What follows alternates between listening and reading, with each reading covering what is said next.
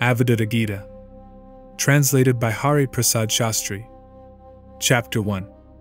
By God's grace, Brahmins are drawn to non-duality, relieving their fears. The indestructible self, all-pervasive and blissful, exists as the essence of all, free from duality. The world, a mere mirage, exists within the self. The Atman is pure knowledge, beyond joy and pain, actions and mind. It is the infinite consciousness, changeless and enlightening, ever-present and eternal. All forms and faculties are illusory, the essence is eternal. The self is unattached, beyond all distinctions, and remains pure, free from worldly constructs. The Shruti teaches that all is Brahman, transcending all dualities. The Atman is pure, free, and beyond all modifications.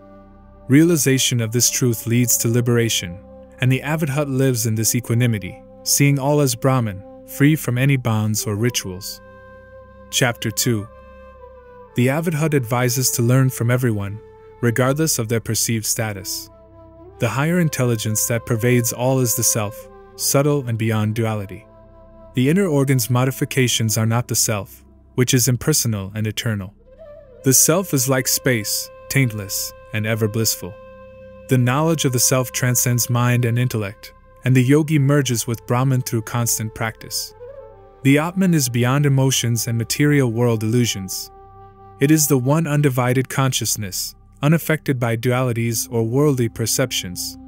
The yogi, realizing the self, transcends all rituals and worldly actions, remaining in a state of pure bliss and equanimity. Chapter 3. The self, beyond personal and impersonal, is the all-pervasive, attributeless Shiva. It is eternal, unchanging, and free from desires. The Atman is not bound by karma, sufferings, or bodily limitations. It is pure, taintless, and transcends all worldly conceptions and modifications. The knowledge of the self is beyond intellect, and realization of this truth leads to a state of pure bliss and liberation.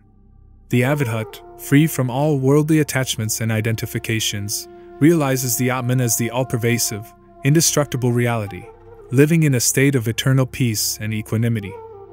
Chapter 4.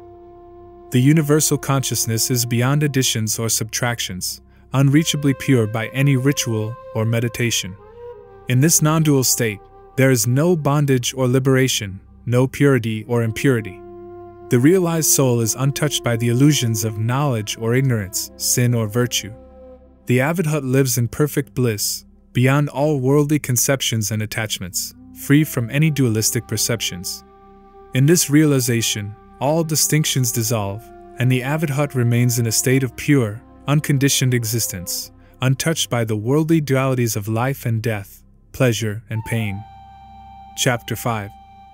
The syllable Om encapsulates all knowledge, representing the ever-free Brahman beyond duality.